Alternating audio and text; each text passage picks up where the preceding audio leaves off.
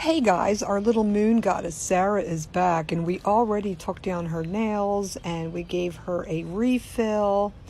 And so she was leaning towards getting moons and stars like she always does, but I think she talked herself out of it because she wanted the Great Smoky Mountain, Tennessee, whatever it is, purple, lavender. So then she was going through some photos and she found this set of nails that were all white. I should have showed you a picture. But I forgot to record a clip of it. But they were all white and they had lavender, like the plant, painted on them. She's like, well, what about 2 nails with the white, with the lavender, and then the other 3 nails, the lavender? And I was like, well, Sarah, that sounds perfect. So Aunt Dada is going to make that happen. So we did 3 nails purple. We're going to do 2 coats of the white and the purple because that's just what you're going to need to do with these colors. So for the lavender, I'm going to put some colors on my table. We're going to use some of the Great Smoky Mountain.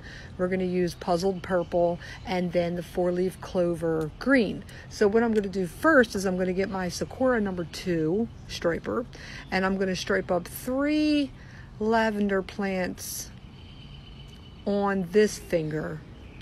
And then I'm just going to draw some little blades of grass at the bottom. This is something that does not need to be perfect. And we're going to do 2 lavender plants on this nail. I'm going to have the one coming more sideways on the nail. And then again, we're just going to throw some blades of grass in there. We're going to cure that, okay? Then you're going to go back in and you're just going to simply dab little dots on both sides of your stem and then one at the top going up to complete the look. And then come back down on the other side.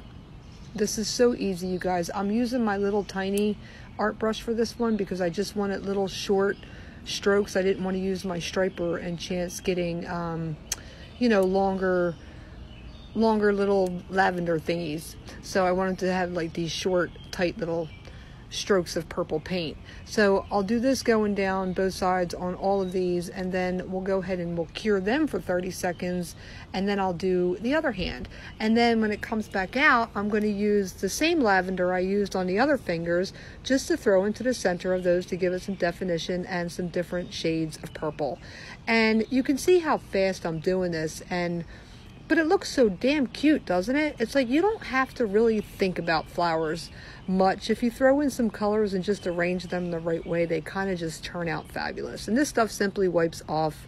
And we're going to go ahead and top coat with my No Cleanse all the nails. And here's the final look.